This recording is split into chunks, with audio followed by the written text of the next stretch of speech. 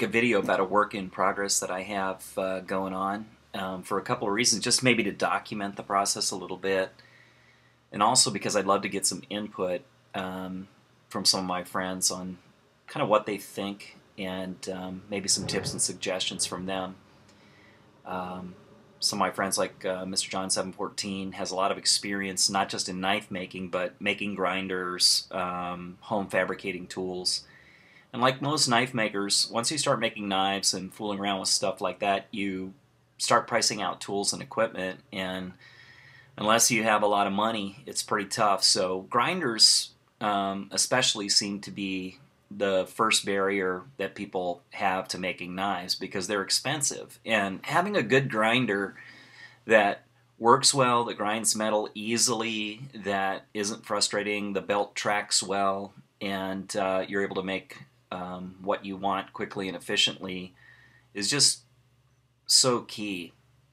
And what happens is a lot of knife makers start out with buying a very inexpensive, like a small sander or something like that, and then quickly find out how frustrating and limiting a tool like that can be, and either go back completely to hand tools like files and things like that, or look somehow to get a better grinder. And again, it seems like for new knife makers that getting a good grinder, which is the heart of your operation, is the biggest barrier to getting started making knives. So I thought also that by kind of documenting what I'm doing, it might be helpful to someone else out there who wants a good grinder and maybe an option for making one. There's a lot of great videos on YouTube about homemade grinders. There's good plans out on the internet.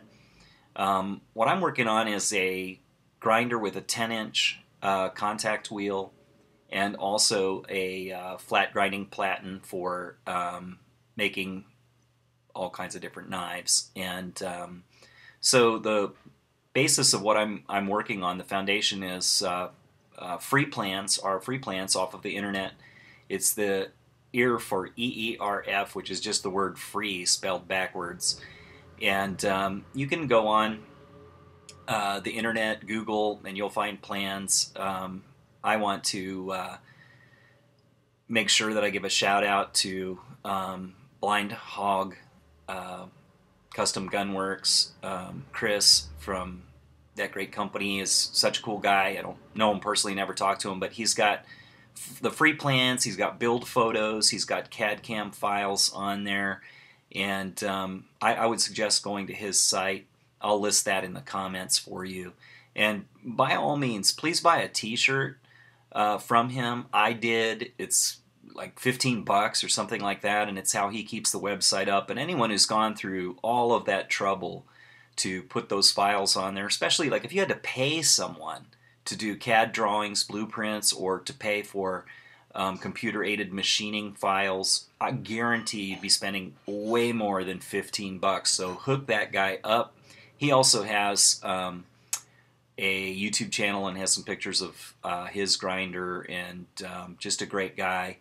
And I'll try to link to that or something as well so you can check that out. So yeah, just a couple photos. This is just a work in progress, and I'll keep posting until we see this grinder running and throwing some sparks off of steel. So hope you enjoy this.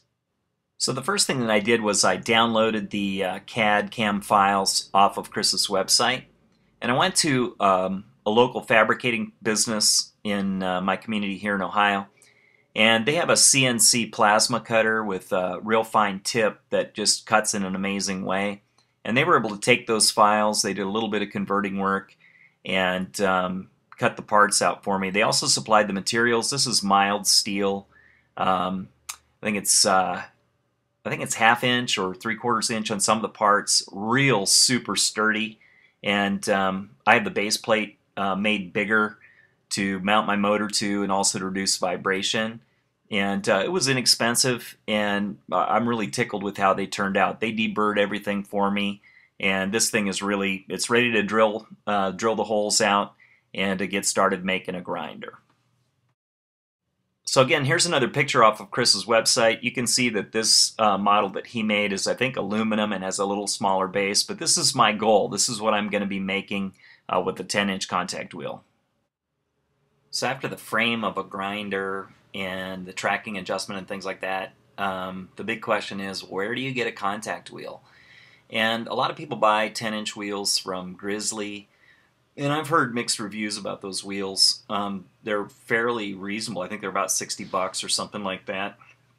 And I see a lot of people on the internet and in knife forums asking the question, how do you make homemade contact wheels? And I've asked the same question, and you get a couple comments from people, some kind of their wisdom on maybe what you could do, make a wooden wheel, cover it with leather, cover it with rubber, something like that. But there's just not a lot out there.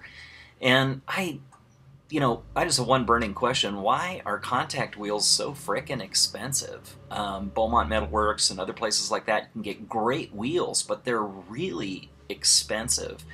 And I'm not cheap, but I'm the next thing to it, I guess. And I'm always looking for ways to do things myself. I met a guy who had a big impact on my life. He was a guy who made all of these beautiful things, and he grew up in a very poor family. And he told me this. He said, "Tim, if I can afford something, I buy the best I can, especially tools." He said, "If I can afford the best, I buy it." Then he said, "If I can't afford it, I make it. And if I can't make it, I do without." And I love that so much. And so I try to kind of live by that as well. So I thought, man, there's got to be a way that I can make a good contact wheel. And so I came up with some ideas, and we'll show you the pictures here and see what you guys think. But it's really, I think it's an idea that's going to work well. And I haven't seen anything like this on the internet, so I'm pretty tickled and excited about experimenting with this, and curious to know what you think. So here's my big idea for a contact wheel. I went on eBay and I found a caster wheel made out of phenolic. It's the black wheel on the right there. It's a 2x8 wheel and has great roller bearings and a shaft in there.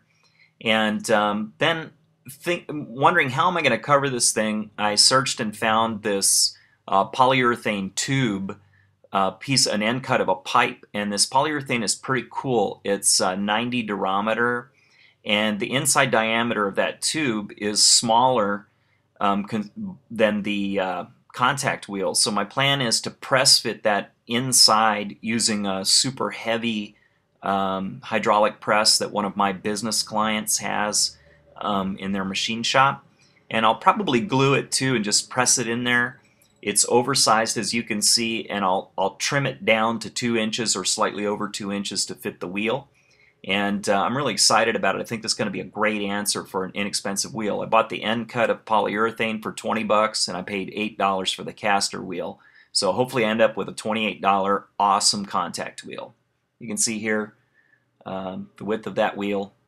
Urethane's a little bit over 10, and I'll turn it down maybe a little bit. So that's my work in progress, and I'm pretty excited about it. I travel a lot, and so it's kind of hard to keep working on these projects plus make knives.